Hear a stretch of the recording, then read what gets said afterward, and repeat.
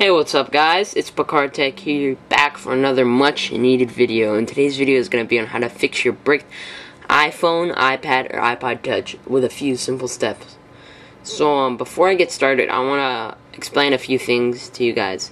Alright, if you have an iPhone and you're planning to unlock it, and you don't have an AT&T SIM card, I recommend buying a blank AT&T SIM card, just a normal blank one, not under contract, from Amazon. I'll have links in the description below for a normal SIM card for the iPhone 2G, iPhone 3G, and iPhone 3GS, and a micro SIM for the iPhone 4. I'll have links in the description to Amazon where you can purchase blank ones, so you can activate your phone after you unbrick it.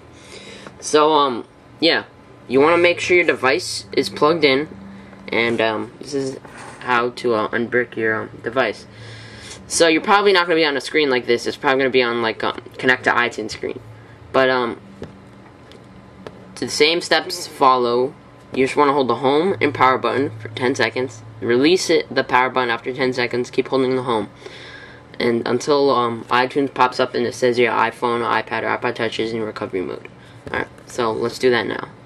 So we're going to hold both of them in for 1, 2, 3, 4, 5, 6, 7, 8, 9, 10, 1, 2, 3, 4, 5, 6, 7. Alright, so as you can see here, it says connect to iTunes. You might have had the screen before, but don't worry, it's normal.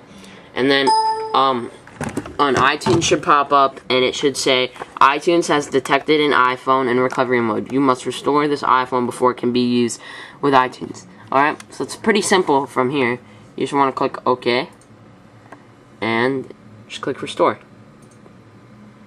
And if you're not on the latest firmware, it's gonna say restore and update. Just click restore and update. But if you're on the latest firmware, it won't say this. So don't worry. Just click restore and update.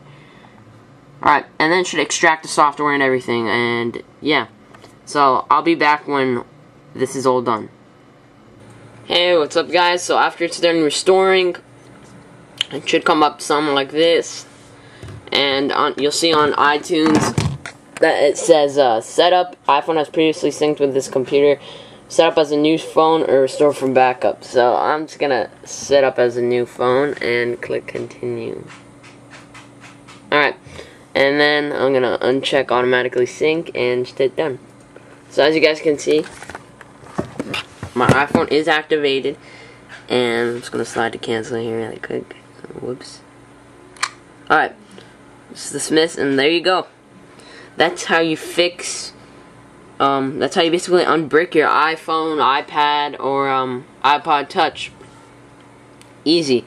So if this helped you, or you're interested in more videos like this, please subscribe and favorite this video down there. Click the favorite button and the like button, the thumbs up, and that really helps me out there.